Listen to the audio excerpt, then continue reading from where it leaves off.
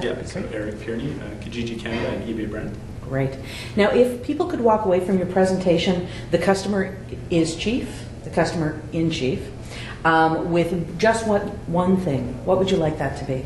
Yeah, I think the one main thing, particularly for this conference here at eMetrics, is the fact that data is really your boss talking to you.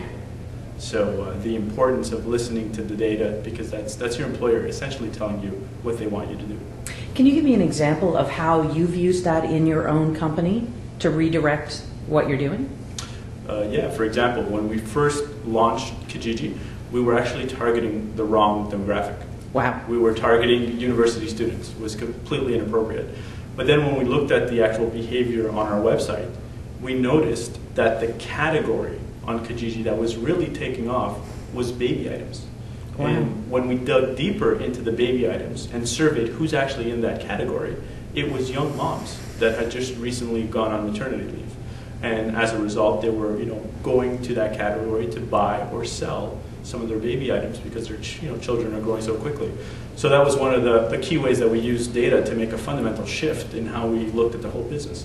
Now, did you use that to change what you were doing with that specific group of people and how you were interacting with them as well?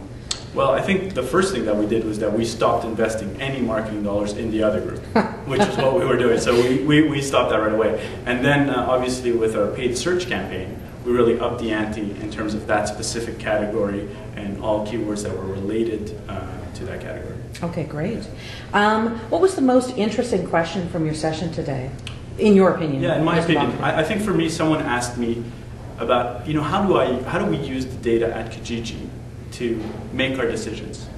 And I think what was really interesting was the idea that at Kijiji, at the beginning of the year, we talk to our users and they essentially tell us what they want us to do. And then when we meet every week, the data needs to be put into context with regards to that product list. So we have 10 major initiatives that we want to work on. Wow. So we look at the data on a weekly basis and say, is there information from this data that can help us solve one of these 10 major issues?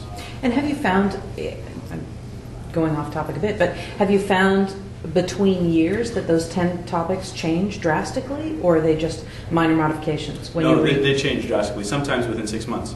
Wow. So sometimes, there could be an issue where we find an incredible solution for the issue that we didn't think we could have. And then once we do that, as a result, that's no longer an issue, and then another issue unfortunately comes up. Cool.